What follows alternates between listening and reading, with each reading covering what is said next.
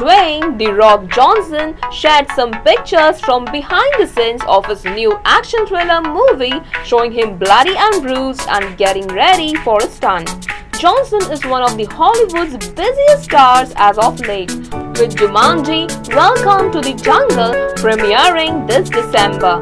Jungle Cruise currently in pre-production, and San Andreas 2, Black Adam and Dog Savage all in some stages of development. The variety of his upcoming films prove what a bankable actor he has become in action, superhero and comedy films.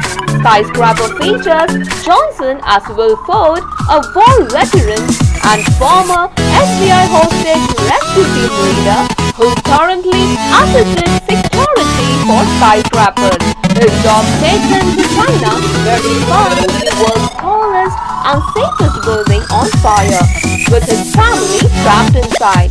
Worst of all, he has been framed for the whole thing and must find a way to rescue his family while on the run. On his Instagram page, Johnson shared a black and white image of him alongside Skyscraper director Ronald Marshall Turber.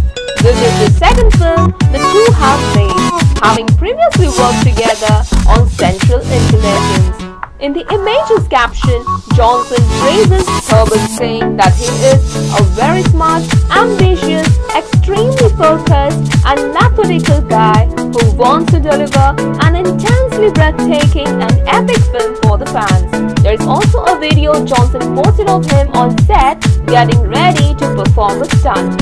The video also shows his hands wrapped in what appears to be a duct tape, with a rope wrapped around his body, the harness for the stunt. The stunt scene is being shot by director of photography Robert Elswit, who Johnson points out also worked on one of his favorite films, There Will Be Blood. Johnson is very active on social media, often interacting with fans via Twitter and posting behind-the-scenes images and videos on Instagram.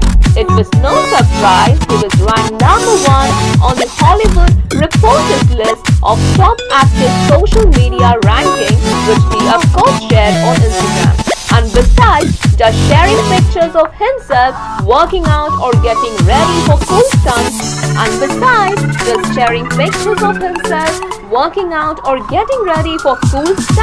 he never forgets to thank his fans and everyone who has helped him further his career in the caption.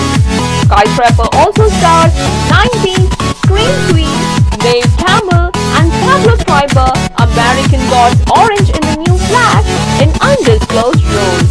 Presumably, Campbell will be playing Johnson's wife, but nothing has been confirmed. Having Johnson as a star, along with a China setting, will go a long way in helping the film in both the domestic and international box office. It looks like it could be a fun summer blockbuster with big action and a plot reminiscent of Die Hard.